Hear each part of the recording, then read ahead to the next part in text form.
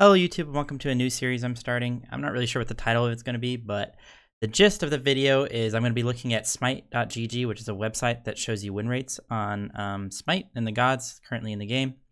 It tells you based on the patch, the game mode, which is Conquest obviously is what I want to talk about, and then also the rank, so I can switch up here and go from rank to rank to see what the best win rates and the worst win rates are for each level of Smite.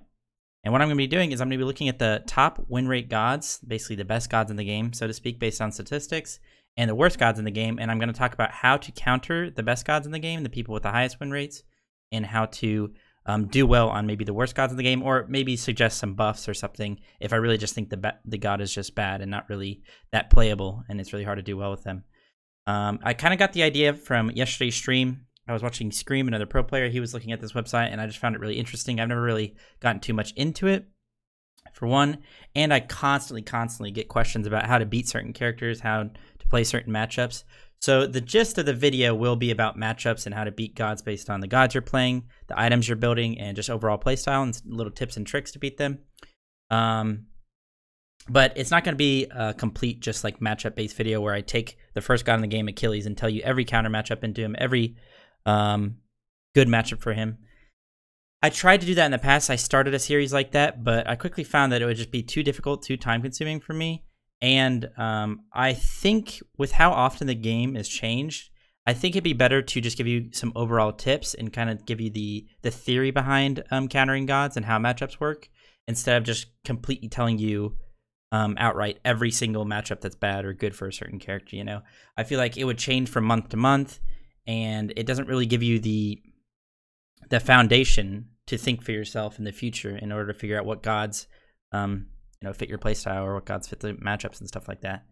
So I'll give you a quick example of this real quick. We'll switch over to Smite. So what I mean by this is, let's just take Mulan for example, since she's the newest solo lane god. I'll be talking about every role, but for the most part it's focused around solo, so that's why I'm starting with Mulan. So Mulan is the newest god. There's not been a lot of experience. Like, I haven't played against so much Mulan that I just know from experience what is good and what is bad against her, right? There's things I can think about. There's theory crafting that I can do just based on her abilities, how her mechanics work, just what her descriptions say. There's things that I can think about in theory craft that would be good matchups against her and bad matchups against her. But the number one thing in order to learn matchups, and this will be like this for pretty much any game that you play, is playtime and experience. The more and more you play against a character and the more you play as a character, you're going to learn their strengths and weaknesses very quickly. And that's why I always recommend to anybody that's asking about counter matchups that they just have to play a wide variety of gods, play as many gods as you can, as many gods as you like playing at least, and just try and figure out what to do in certain scenarios and certain matchups and stuff like that. Against certain gods, you're going to have to play differently. So taking Mulan, for example, just based off her abilities and kind of what I've gotten from her from my short playtime of her in comparison to all the other gods, is that she has some long channel times. She's pretty slow with her abilities. You can interrupt her 1, you can interrupt her 2, you can even interrupt her 3, and her 4 is probably her worst ability by far. It's very slow, and it puts you in place. So just theory crafting about a matchup for her. Any god that can punish her for standing in place with her ultimate would be a good matchup. So something I thought about is something like Thor. Thor could get a free double tap on her. He can wall off all of her abilities because they're slow channel time, so he can stun them. He'll just get a ton of free damage whenever she ults. He can go into the air when she starts her ult, get a free ult landing, stuff like that. Like, in theory, it sounds like it would work, and it could work.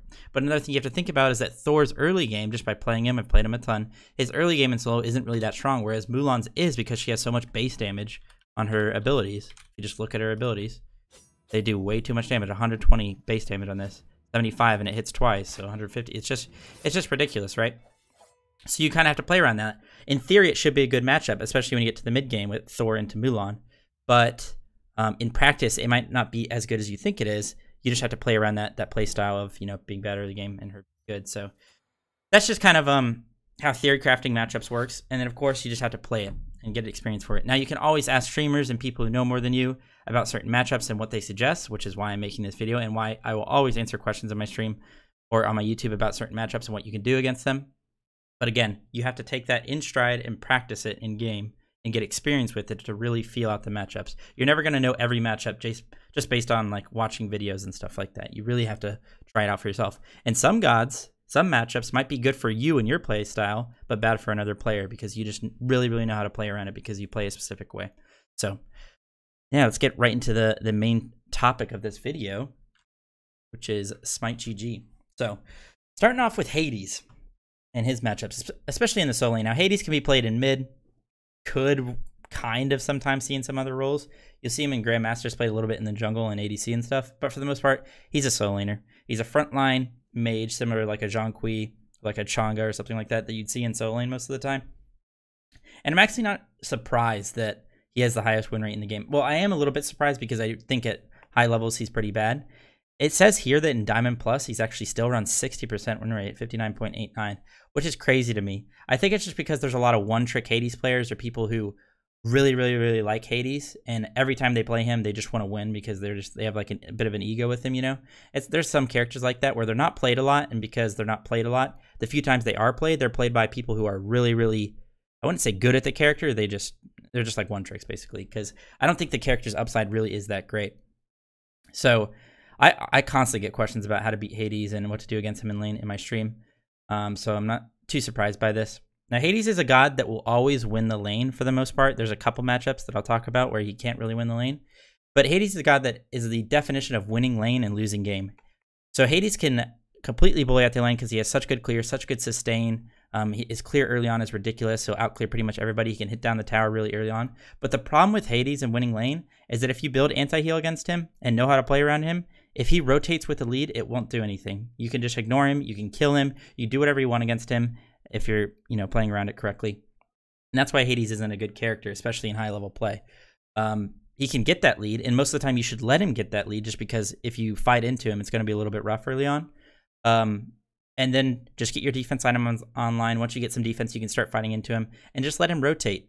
Because the difference between giving a Hades a lead and somebody like an Arthur or like a Kukulkan, Achilles, or anything like that is that when a Hades rotates to your back camps and like sits there and looks at your jungler, or he encounters the jungler in the middle of the jungle, he can't really do anything to the jungler. Like the jungler can just jump away, kind of do whatever he wants. Whereas a warrior with defense and a good bit of damage who has a lead, who rotates into the jungle, will absolutely own your jungler, and the jungler won't really be able to do much. So that's the difference between Hades and another god getting a lead. So going back to Smite, some gods that are good against Hades in lane that you can look to play are Osiris, number one. Osiris is really good. Anti-heal on his ult, obviously very good against Hades. Osiris pretty much wins every matchup in the game because he just has way too much damage, low cooldowns, too good of clear early on with his AoE autos. Keep in mind that the first 4 or 5 levels, Hades will outclear you and kind of, poke you out a little bit. But that's not really what you're playing for. You're just going to clear up the lane, give him a little bit pressure early on. And then once you TP back in with your runic shield, you will absolutely own him. It'll be really hard for him to do much.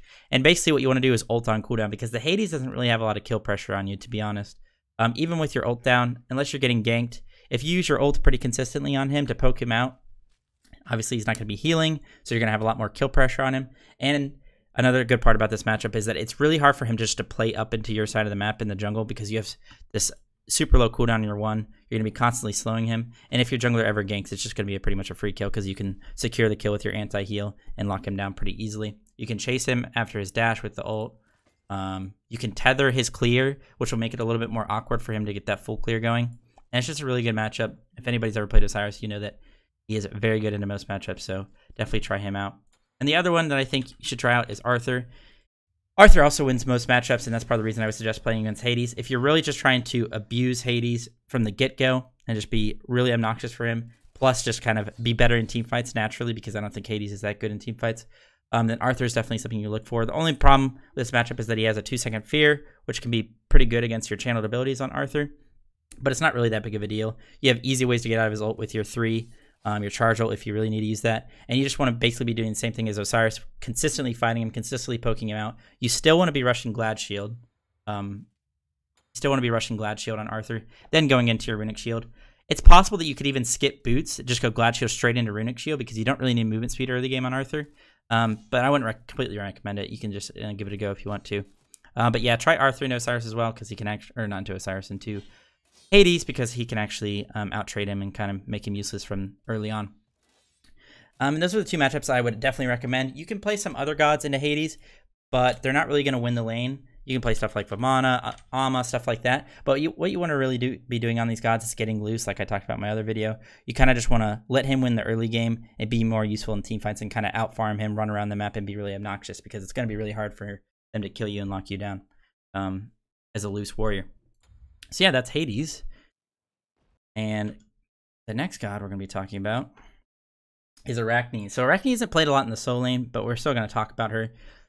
Arachne is weird because she's not very good. As you can see, she falls off really hard as you get higher into the ranks. She's down to diamond, or down to 51% in diamond, which is still above 50%. But it really, I think that accounts for just that one trick scenario I was talking about, where a lot of people are just like one tricks on her, so she's not played often. She is 62% in the lower ranks, and I think that's just because she kind of just can stomp noobs, because she just slows them. She throws her 3 at them and just kind of runs at them, and then she has her ult for safety. And I think at lower ranks, it's really hard for people to understand to just turn on people and try and kill them. So I think that's part of the reason something like Arachne is really good and can pump stop pretty hard. So as far as Arachne goes, especially in the jungle, because that's usually where she's played, the best things against her are 2 options, I would say, are anything with slow immunity. So going over to Smite, Thanatos is really good against her. He has slow immunity on his 2. Only thing you gotta be worried of is the spiders body blocking your Death Scythe, but that's not really that big of a deal. You're never really gonna be in threat to her if you always have your 2 up for her 3. And another really good matchup, or matchups for her, is anything with a jump. So any god with a jump that can jump over a wall, if she either 3s you, she uses her web on you, and you jump over a wall, it's gonna be a lot harder for her to go around obstacles and commit to you. A lot of times she's going to have to use her ult to chase you, especially in a team fight. If she 3s you, she blinks on you and 3s you, and then you just jump away, especially over a wall, she's going to have to use her ult to commit to you, and Arachne's really, really easy to kill with her ult. I mean, she's probably the worst character in the game. Like, her ult is really bad, in my opinion. It's just a really bad ult. Arachne's is. And she's a really bad character without her ult, because she doesn't really have any safety. All of her damage is single target. So she really has to rely on getting those specific kills. The first kill, the first person she blinks on, she really needs to commit to that in order to go to the next person, because she has no AoE. So really hard for her to get a lot of work done when her ult is being forced on cooldown, and it should be being forced on cooldown when you have a lot of damage for her and jumps that can easily get away from her. So those are some of the better gods to play against her. Moving on, looks like we have Aphrodite coming up next. So Aphro, let me preface this by saying that she recently got buffed really hard, and I'm not really sure why. She's a very, very annoying god to play against. Her healing, especially in uncoordinated team fights and like ranked and stuff, is very obnoxious, very hard to deal with, and just not very fun, right? However, there are definitely some gods that are good against her, especially in the soul lane. You will see her played a bit in the soul lane. I think you'll see her a little bit more in mid right now because of her buffs. She actually does a lot of consistent magical damage, because they buff the damage on her 2 and her 3 by a lot. So you'll see her more in mid, but she's still going to be played in soul lane, especially by like some e-girls and stuff. So yeah, we'll talk about some good gods into her. Pretty similar to Hades. Any god that can kind of anti-heal her and just kind of bully her early on is really good. So gods like Osiris, for the same reasons as against Hades, just really good early pressure. Anti-heal for the ult, obviously really good. Arthur is definitely a good option as well.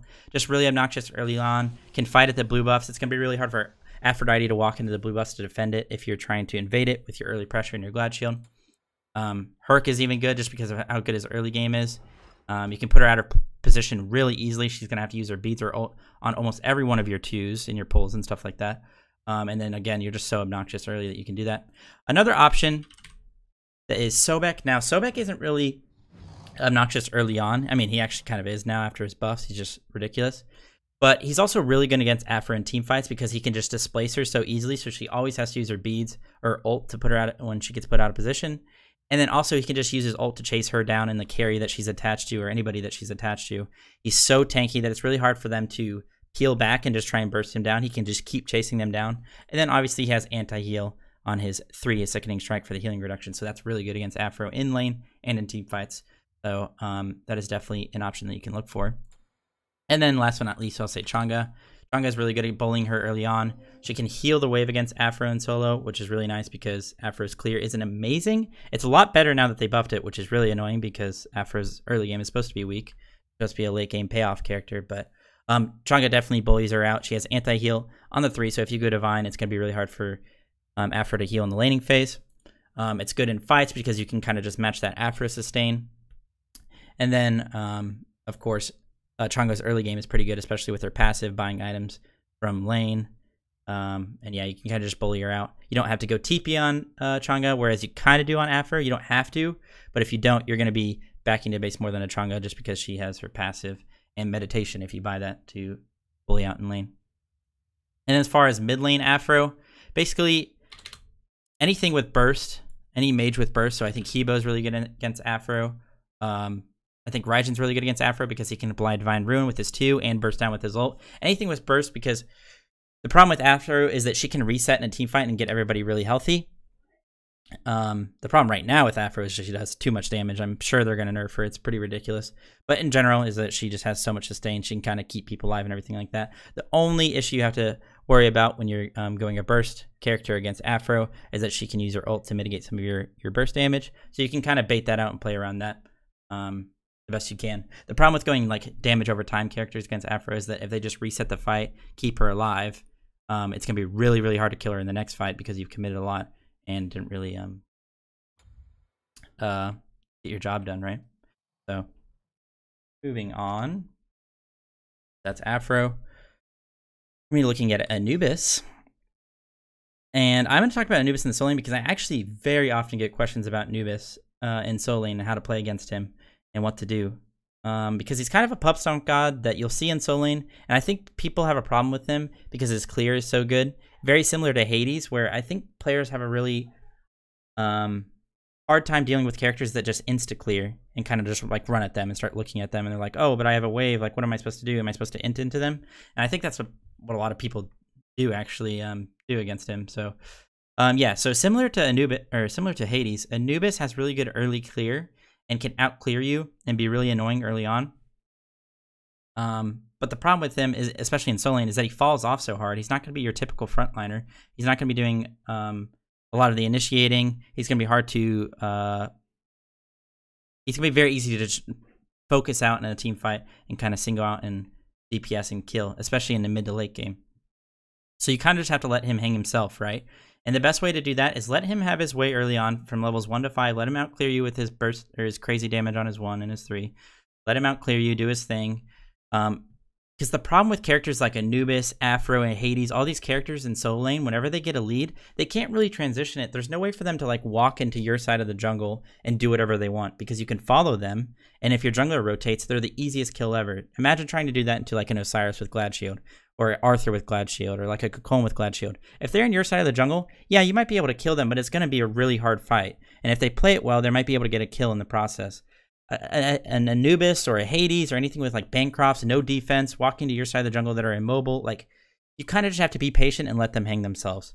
And that's going to be frustrating a lot of the time. But one of the top tips I tell people to do is on any warrior that you're playing, I suggest playing a warrior against Anubis so you can actually bully him. Let's just take Amma, for example. I wouldn't say this is the best matchup, but Cocoon's really good against him. Every bully matchup's good against him, Anubis or Achilles, stuff like that. What you want to do against Anubis, especially if you know you're playing against him, is go Warrior's Blessing. Warrior's Blessing is really good against him because the reduced damage on the passive for every tick of all of his dots. Very good. You want to go Tier 1 Runic Shield. Obviously, not the full Runic Shield. Let me redo that. Tier 1 Runic Shield. Go 3 pots. This is going to give you a little bit of magical protection early on, which is nice against his poke. But really what you're doing is you're trying to rush this Runic Shield as fast as possible. So once you get enough for your Runic Shield, you teleport back in with it, and then you start fighting him. Then you start running him down, hitting him, consistently poking out. You'll be out-trading him very hard, especially because almost every Anubis solo goes full Bancrofts, right? They just rush Bancrofts. They're going to have no defense, and defense always in the early to mid-game out-trades offense. As long as you play it correctly, and by playing it correctly, I just mean you kind of just run at them and start poking them out, forcing their cooldowns as often as possible, forcing their ult, their safety. If they went beads instead of teleport, try to force their beads and tell your jungler to gank them because it's a really easy kill. They won't have defense, yada, yada, yada. And basically, the way you play until you get enough for Runic Shield is you let him out clear you a little bit. You try and tank the archers out of the tower line so that you still get gold for them. You don't want to be losing every wave to tower and gold. You want to try and get some of that gold because you want to try and get your Runic Shield as soon as possible. You want to try and tank up the archers before they hit the tower, and then your Enchanted Buckler will make sure that you don't take too much damage from Anubis and poke. You don't want to just sit in the wave as well. Do not sit in the wave and take his poke and clear for free. You want to make him choose. If he's going to full clear the wave with his abilities, so be it. Let him do that, and then you start trying to hit those archers at the tower line. But don't just sit in the wave and let him poke you for free. That's when it gets really sketchy, where you're taking way too much poke. It's really hard for you to TP back in with your Runic Shield, and then it's going to be hard for you to out-trade him. So, yeah, ideally you TP back in with a Runic Shield and a Chalice, but that won't always happen, and I do recommend trying to get the Chalice as soon as possible because Anubis has a lot of poke, and Chalice is pretty much good all game.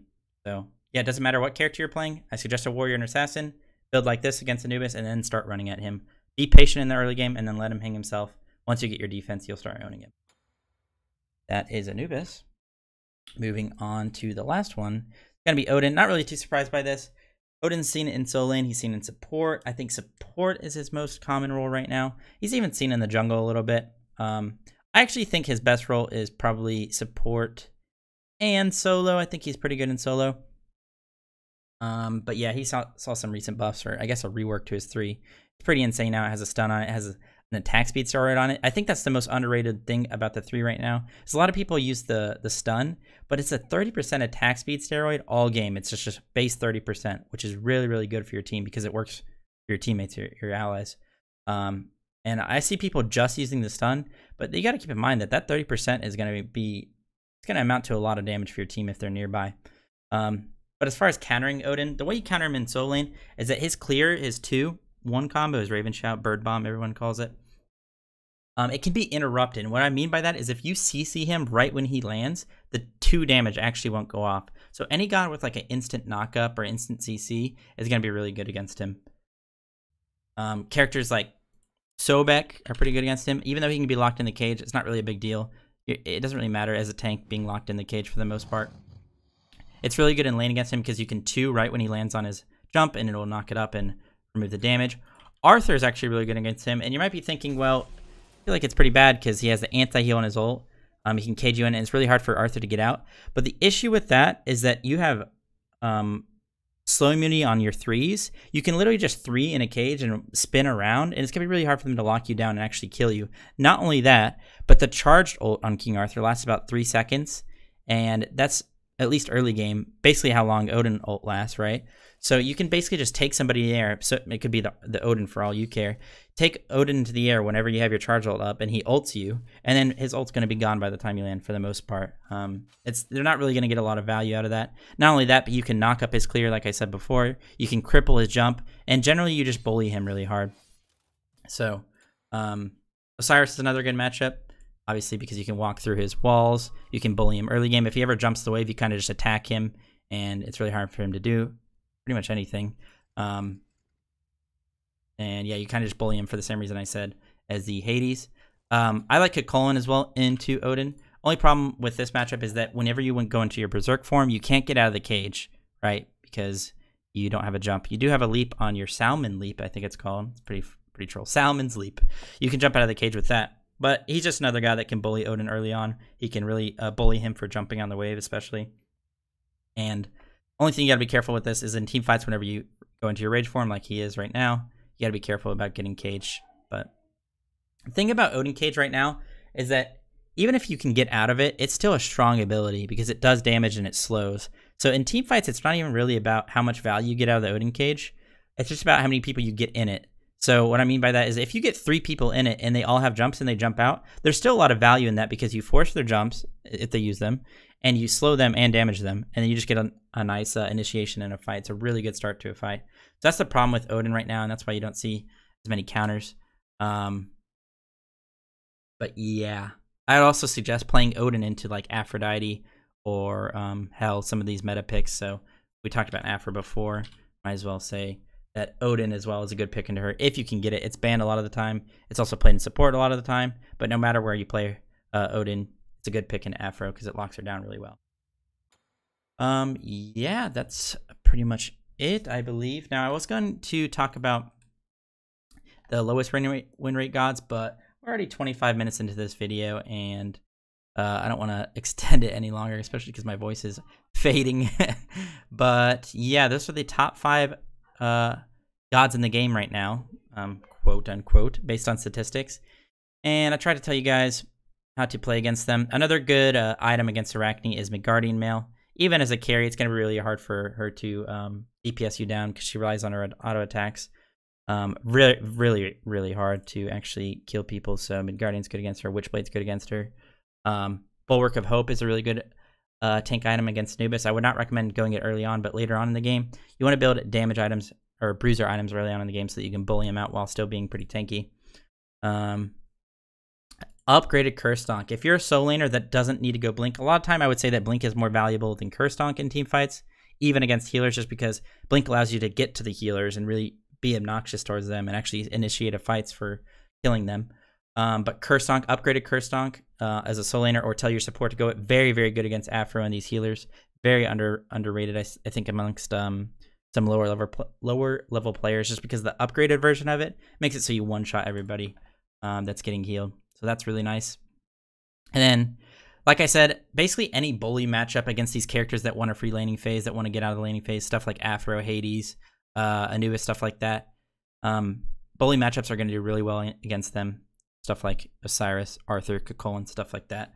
Definitely look to play those. And like I said at the beginning of the video, it's all about experience and trying stuff out. So I try to give you guys some general guidelines and stuff to play and some stuff to try out. But for the most part, you just have to experience it for yourself, play it, get a feel for it, and then you'll really understand how to play into certain matchups and what to do. So yeah, pretty long-winded video, but I hope you guys enjoyed it. I'm going to be trying to do this basically every patch or every few patches, basically whenever these win rates change. They do change a lot, and that's kind of the whole point of me not being too specific with my counter matchups and stuff like that, and give you guys a general idea for stuff to do.